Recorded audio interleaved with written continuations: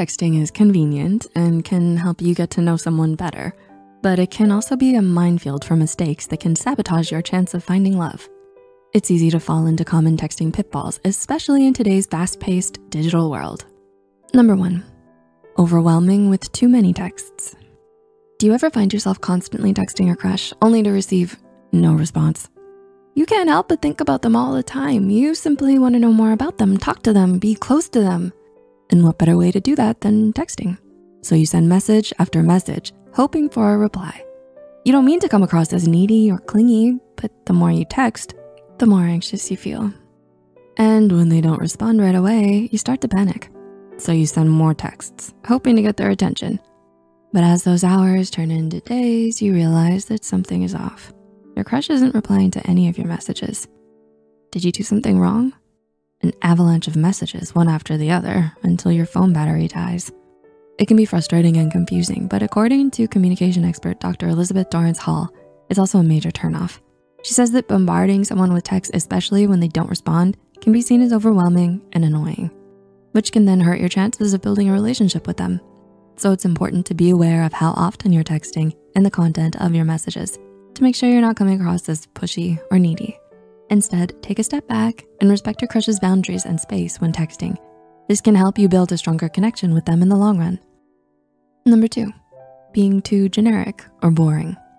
Running out of words to text. You've been crushing on this person for a while now, and you finally worked up the courage to start texting them. You were so excited to have their phone number and couldn't wait to start chatting.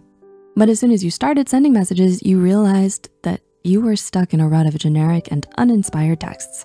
You found yourself sending messages like, hey, and how are you? With little thought or effort put into them. And when you didn't get a response right away, you started to feel anxious and unsure of what to do next. According to Dr. Eli Finkel, professor of social psychology at Northwestern University, sending generic or uninspired messages like, hey, or what's up, can make it hard to stand out and connect with your crush on a deeper level.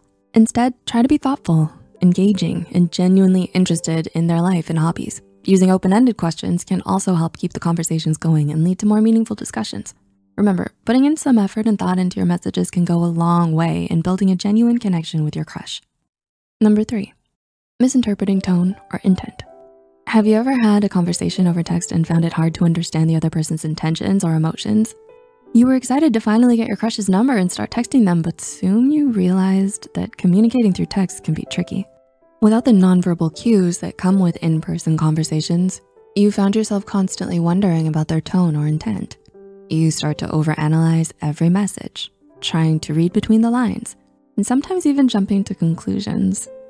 This can cause unnecessary conflicts and misunderstandings, which can leave you frustrated and confused. It can be tough to accurately interpret the meaning behind a message without the nonverbal cues you rely on in face-to-face conversations. According to Dr. Sherry Turkle, a social studies of science and technology professor at MIT, this is a common issue in digital communication, especially when texting. It's easy to misinterpret someone's tone or intent, leading to misunderstandings and potential conflicts. That's why it's important to be aware of the limitations of digital communication and to avoid assuming things or overanalyzing messages.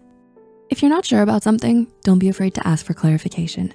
By taking these steps, you can foster better understanding and stronger relationships with those you text. Being aware of the common texting mistakes and taking action to avoid them, you can enhance your chances of finding success in the dating world. It's important to remember to be respectful, engaging, and clear in your text messages, as this is the foundation to building meaningful connections with others. We would love to hear your thoughts in the comment section below. If you found this video helpful, please don't hesitate to share it with your loved ones. Your support means everything to us, and we look forward to providing more insightful content in the future.